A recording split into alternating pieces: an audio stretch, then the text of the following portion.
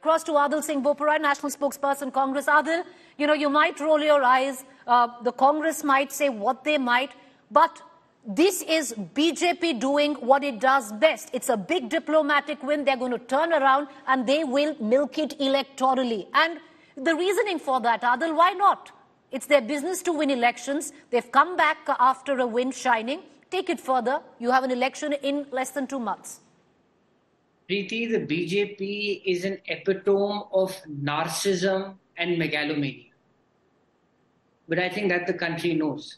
Having said this, now this is to the cheerleaders and the drum beaters of the BJP.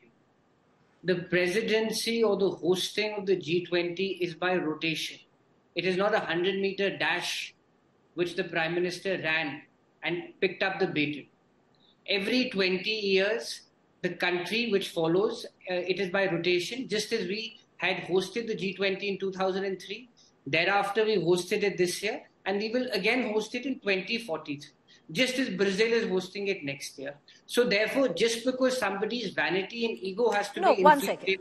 Right. Adil, the fact is, if there has been a diplomatic victory of sorts, it's happened at the G20. You and I both know there was no consensus right till the end. All the meetings, be it the finance minister's meeting in Bengaluru, it had come to a naught.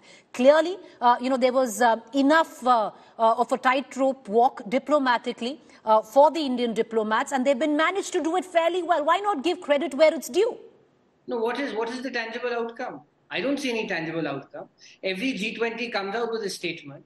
Just as we've come out with a statement, Brazil will also come out with a statement. So therefore, let's not read too much into it. I'll go back. Okay. Adil, I'll go back to the last G20 in Bali, in Indonesia. There was a declaration which had a word of dissent. At least you had a Delhi declaration. If you don't want to get into the fine print of it or the larger big takeaways, and that could be argued. Having said that, you had we are not talking about the G20 takeaways, Adil. We're just talking about this moment. I'll answer it politically. Go ahead. Keeping in mind the narcissism and the megalomania, which we all are cognizant about, and the BJP will go to town with this, and they're most welcome to do so.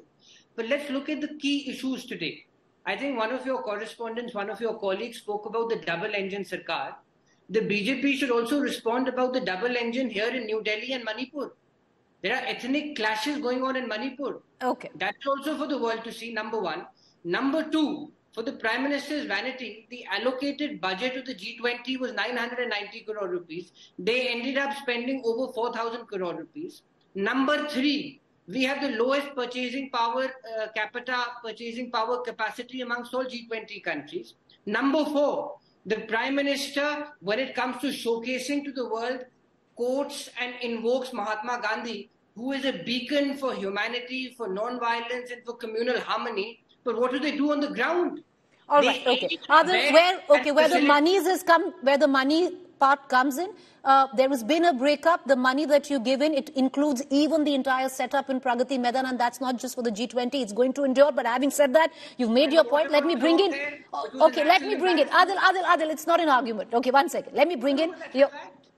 Okay, let me bring in your counterpart from the Bharatiya Janata Party, and we go back to our reporters, as the Prime Minister would be coming in any time at the BJP headquarters. You had Devendra Fadnavis right there on your television screen. We're going to get you more coming in from there. But Tuhin, Sinha, many would turn around and say this is a diplomatic win. It's the win for the country. Why is the BJP turning around and then milking this political moment as their win? Good evening, Preeti. Good evening, everybody. Preeti, I would like to take you back in history. We all know the embarrassment of Sharm el-Sheikh caused by the then Prime Minister, Dr. Manmohan Singh. So I think India has come a long way from those days. 900 hours of negotiation went into the Delhi Declaration, and like you rightly pointed out, it was without dissent over a very contentious topic of the Ukraine-Russia war. So I think if Shashi Tharoor had the decency to commend it, if Dr. Manmohan Singh appreciated it, I think the least that Rahul Gandhi and fellow congressmen would have done is not criticize it. Let it also be remembered in history. History will also remember it you know, that at a time when India was giving the transformative, path-breaking India, Middle East, European corridor to the world, something which the entire world is raving about, all that Rahul Gandhi was doing was criticizing India on foreign soil and heaping praise on China's BRI, but Tuhin, which Sinha, that's where the question arises. The question is right now, why should the BJP appropriate something which has been a diplomatic win for the country? No, diplomatic wins happen when you have the right political vision and willpower. Like I said, I mean, I have told you what used to happen in 2009. India never had an answer to Pakistan's terror attacks in those days. All we would do was run to US for cover. Today, I think India has come a long way.